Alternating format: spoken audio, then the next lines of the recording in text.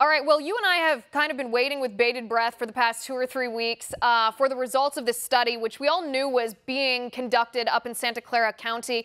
What do you make of this? I mean, this is a much higher, an average of a 3% incidence rate compared to what we knew before. Yeah, look, I mean, we've speculated this, particularly in California, and as you said, with the total amount of cases based on this random sampling, it's our first actual random sampling case. We see that the case fatality rate has dropped to comparable to the flu that's on the low end. Even on the high end, it's at 0.14%. So, I mean, we're really looking at, a flu type illness here in the case fatality rates. And we also get that because there's a high test positivity rate, meaning 1 in 5 people who are tested for this tend to be test positive. And those are people with showing symptoms. We see that in Iceland, 50% of the people were asymptomatic. There's an aircraft carrier in France, 936 of those sailors had tested positive. More than half were asymptomatic.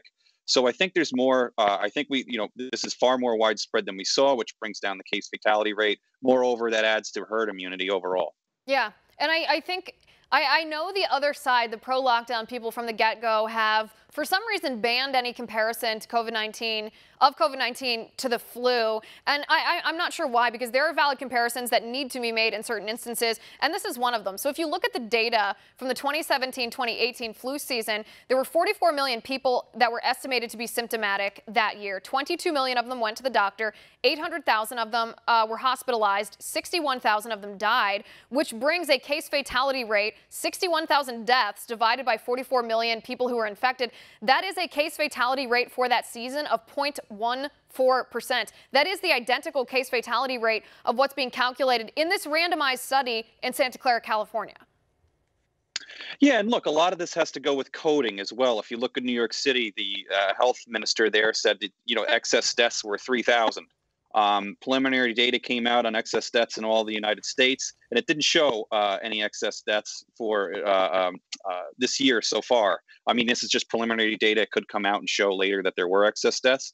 But look, this is important information to have, judging by policies moving forward. A lot of people are saying now, oh, we'll expect another wave, wave. But what they never qualify is that in most places, there's never been a first wave or a first wave that we know about. Or if there was, the places didn't know it. That's exactly what the speculation has been about California itself, not just Santa Clara County, but the entire state, that perhaps we experienced the first wave and just didn't differentiate it from a bad or early flu season. We thought it was just another respiratory illness, and perhaps in a sense it was, because one of the things that we were told about COVID-19 is that it was going to overwhelm our healthcare system, right? That hospitals were going to be overflowing. It would lead to rationing. We were going to have do not resuscitate orders, deny people ventilators. None of that has happened, by the way, but that was based on a projection rate of 15% of those who contracted the virus would need to be hospitalized. According to this study from Santa Clara County, if these numbers are extrapolated, and it's a randomized study, so it can be extrapolated, that would be a hospitalization rate of 2%.